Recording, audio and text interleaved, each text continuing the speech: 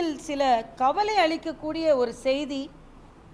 மிக இளம் வயது பெண், பள்ளி குழந்தை, காவலர்களால், ஒரு வீட்டு காவலாளிகளால் பாலியல் பலாத்காரம் செய்யப்பட்டார் என்ற செய்தி உண்மையிலேயே நெஞ்சை உருக்குவதாகவும் இடிபோல் நம் மீது விழுவதாகவும் இருக்கிறது.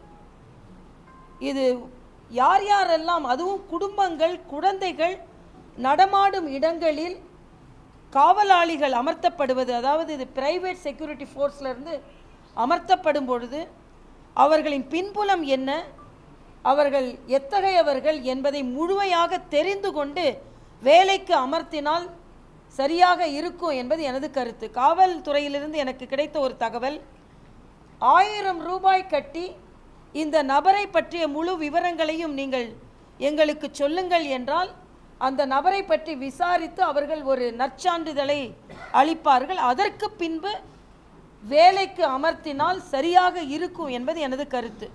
ஏனென்றால் மனதிற்கு நாம் சிந்திக்க கூட முடியாத அளவிற்கு ஒரு குழந்தைக்கு, பெண் குழந்தைக்கு அயனாவரத்தில் ஒரு அடுக்குமாடி குடியிருப்பில் மிக மோசமான ஒரு நிகழ்வு நடந்திருக்கிறது.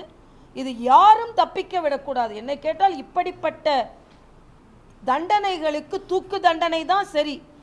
இதில் எந்தவித பாராபட்சமும் மனிதாபிமானமும் இருக்கக்கூடாது என்பது எனது கருத்து. மனித உரிமை ஆர்வலர்கள்லாம் வந்துருவாங்க. பெண் குழந்தைகளை சீரழிப்பவர்களுக்கு தூக்கு தண்டனை தான். இதில் எந்தவித மாற்று கருத்தும் இருக்கக்கூடாது. இதில் எந்தவித மனிதாபிமானமும் இல்லை. மிருகத்திற்கு என்ன மனிதாபிமானம்? ஒரு குழந்தையை 7 மாதம் நினைத்து கூட பார்க்க முடியவில்லை. பெற்றோர்களும் இன்னும் சற்று கவனமாக இருக்க வேண்டும். பெண் குழந்தைகளை கண்டித்து வளர்ப்பதை விட கண்காணித்து வளர்க்க வேண்டும் என்பது எனது கருத்தாக இருந்து கொண்டிருக்கிறது. இவர்கள் யாரும் தப்பிக்கக்கூடாது. குறிப்பாக அடுக்குமாடி குடியிருப்புகளில் உள்ள காவலாளிகள் கண்காணிக்கப்பட வேண்டும் என்பது எனது கருத்தாக இருந்து கொண்டிருக்கிறது. அதே போல நேற்று இன்னொரு செய்தி, மருத்துவமனைகளில் காவல்துறையினர் பணியமர்த்தப்பட வேண்டும் என்ற ஒரு செய்தி உயர்நீதிமன்றம் சொல்லியிருக்கிறது.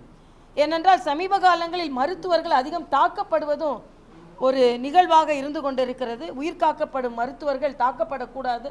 அதனால் அதற்கும் தமிழக அரசு ஏற்பாடு செய்ய வேண்டும் என்பதையும் எனது கோரிக்கையாகவே நான் வைக்கிறேன்.